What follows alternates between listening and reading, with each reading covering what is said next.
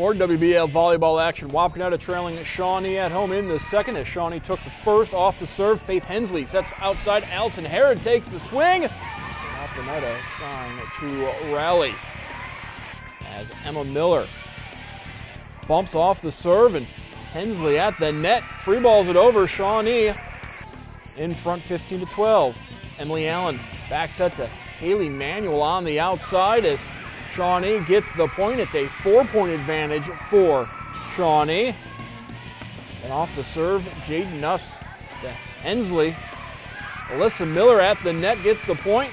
This one would go the distance as well, and Shawnee comes up with the victory, 3-2.